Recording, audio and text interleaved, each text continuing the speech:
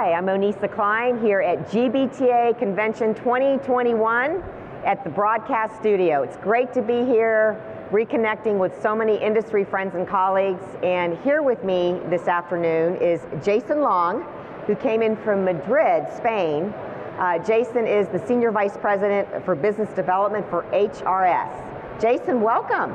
Thank you. Isn't it great to be back in business again? It is, in person, right? In person, yeah. So much better than over the computer, right? Yeah, too right, yeah. I didn't particularly like the long flight though. 12 hours on a flight with a mask was pretty tough, but anyway, we're here now, and it's great, I have to say. Great. Well, welcome. Thank you. So HRS has turned its innovative creativity towards the industry's needs to be more carbon neutral. There's a lot of focus around that, obviously. Can you tell us more about your Green Stay initiative and how it is impacting corporate hospitality? Yeah, sure. Good question. So first and foremost, what corporates want now is information about sustainability, carbon emissions, so they can make decisions about which hotels go in their programs. But traditionally, it's been very difficult to get that information from the hotel community.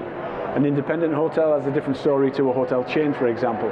So what we've done is we've created a platform that allows the hotels to put their information and certain metrics about waste, carbon and water, and then we normalize that.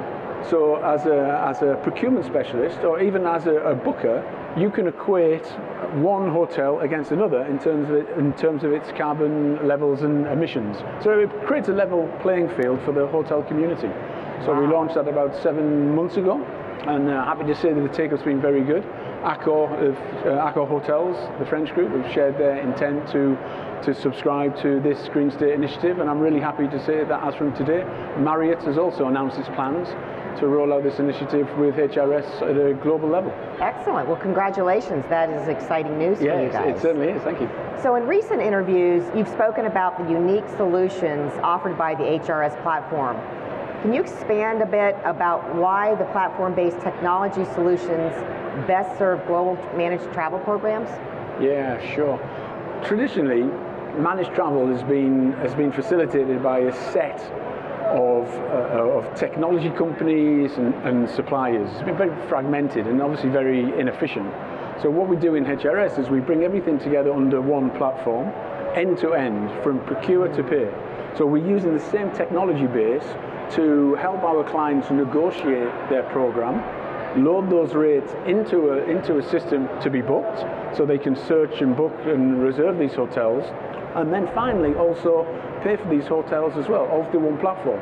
And the real benefit of doing that is the data that we get from a procurement perspective and from a behavioral perspective in search and book, and also from a payment perspective, means we can use this data to optimize the entire end-to-end story. So my favorite example, if you like, if you permit me, would be if we see from our payment engine, when we grab the invoice from the hotel and we digitize that. If we see from that invoice, for example, that a corporate had a propensity to book parking that we never anticipated, so we see it from the data that we get, we can pass that data into the procurement engine, and then we can renegotiate with that hotel, either to get a better deal that includes parking, or even switch hotels to a hotel that has free parking, for example. And it's this self-optimizing platform that is really fueling the success of HRS. I liken it sometimes to Amazon. When you use Amazon, the more you use it, the better, if you like, the intelligence and what it's trying to sell you, right? And also from a supplier perspective, Amazon as a platform gives intelligence to the suppliers on pricing. If you drop by a certain level, you will get more sales. In essence, that's what we're doing in the hotel community. We're brokering between the hotels and the corporates through a one-stop shop platform, end to end. It's very powerful. Wow, that's so cool. It is. End to end, integrating all that data and leveraging it, right? Right? It's all based on data. Without the data, you can't make informed decisions. And one of the problems in the hospitality side of the industry is most corporates would take months, if ever, to get their hotel data because it's so fragmented and disparate. In fact, most of the corporates that we deal with, roughly I would say roughly 50% of their hotel spend is not actually done through the managed channel. It's done outside. Maverick, independent bookings, and it's a real nightmare to get this data. So by bringing everything into one platform, it means in real time we can make decisions, and that's the whole philosophy behind HRS. Yeah. And real-time data, I mean, that's heard that a lot today, right? Especially post-pandemic, people need real-time information. They want access to real-time information, so that's fantastic. So HRS has always had its finger on the pulse of the hotel rates corporates, on the pulse of the hotel rates corporates are negotiating for the upcoming year. Given the unique environment coming out of the pandemic, we're just curious about rates and other realities corporate hotel programs are facing. What can you share about what you're seeing for 2022? Yeah, another good question. First and foremost, when corporates negotiate now, it's not just about the rate. Right? We see, the market is shifting and the prices are coming back, right? So the corporates are always going to be interested in savings through better rates. But what we see with our clients is they're also asking for information about sustainability, going back to what we talked about before. They're asking about what are the hygiene measures of these hotels post-COVID. They're asking for different data sets that previously they didn't consider when making a decision on which hotels should be in their programs.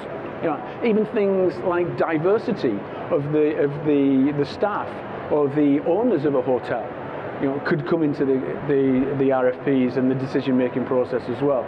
So that's what we're seeing in HRS. It's about compliance to standards, to sustainability, to health, safety. Maybe, as I mentioned, diversity and whatnot. It's not just about the rates. The rates are still important, don't get me wrong. Sure. But it's not just about the rates. Right. It's the whole package and doing the right thing, right? Yeah, by doing the right thing as well. And we're also seeing the corporates that we're working with are now considering more what they're doing on long stay and meetings and groups, because typically most corporates are managing these areas through different entities within their company. The transient is managed by the travel team, meetings and groups through marketing, the long stay or relocation through HR, often staying in the same hotels, certainly the same destinations. Now the question is, are corporates leveraging that? And what we're trying to do is help bring that together, because we know they're not going to be spending as much as in 2022 and beyond, because the travel has changed.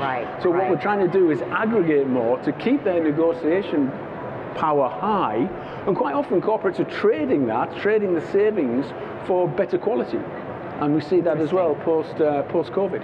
Wow. Yeah, lots going on. Yeah, no, it's a lot going on, and a lot of good stuff going on with HRS. So Jason, just to kind of summarize, here we are at GBTA, back 2 years later. A lot of corporate buyers here and suppliers. Do you have any closing remarks that you'd like to make to this audience? Well, I'd just like to say welcome back. If anyone is like me, you'll probably appreciate being face to face. I've done a lot of meetings and trying to animate and excite corporates through a Zoom window or a team window is difficult. So it's just absolutely fantastic to be out and about, and a real pleasure to spend some time with you. And welcome back. Global Business Travel. Thank you. Jason, thank you so much for your time, for sharing all your good news, and best wishes for a great convention here in Orlando, and we'll see you soon. Thank you. Enjoy.